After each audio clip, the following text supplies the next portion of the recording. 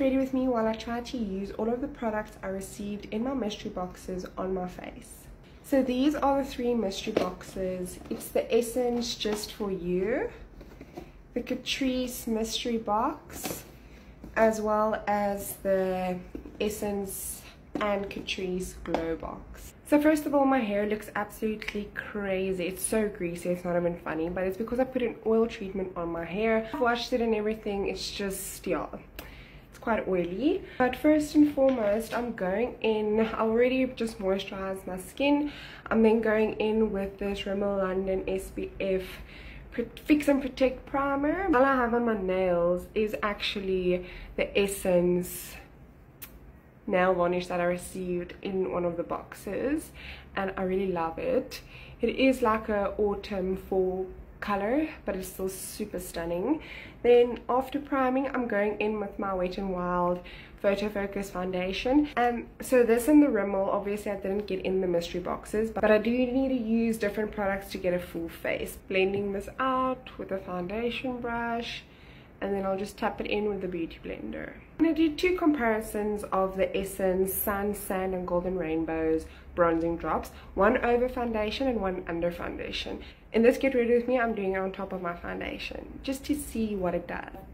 The Essence bronzing drops have blended absolutely beautifully, and I am obsessed with this glow. So next up, I'm going in with this Essence Color Correcting Liquid Concealer. This I also received in the boxes. Now that that's brightened up my under eyes and everything else, I'm going in with the Essence 2-in-1 Highlight and Contour Stick. Basically just finish off my base with my Wet n Wild foundation and concealer. And then I will just set my entire face with this Makeup Revolution translucent powder. So I did go ahead and add a little bit of translucent powder, but not too much because I don't want to ruin this glow. I just love it. I just went to take a look in the mirror now. The mirror is like way back, super stunning.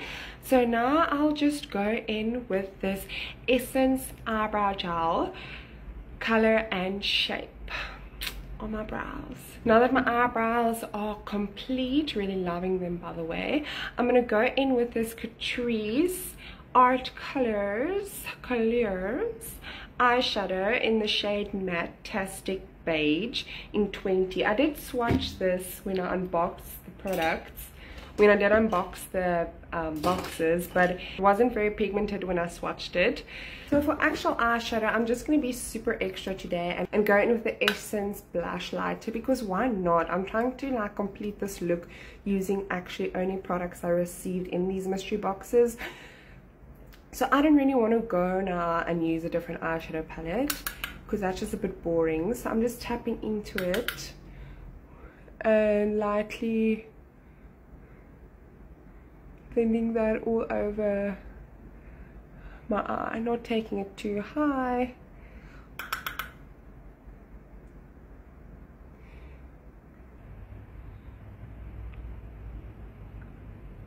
And then I'll just go in with the highlighter bit, the lighter shade, and just tap that more towards the inner corner. And I mean, why not? That's just perfect for a little bit of eyeshadow that's not too overpowering.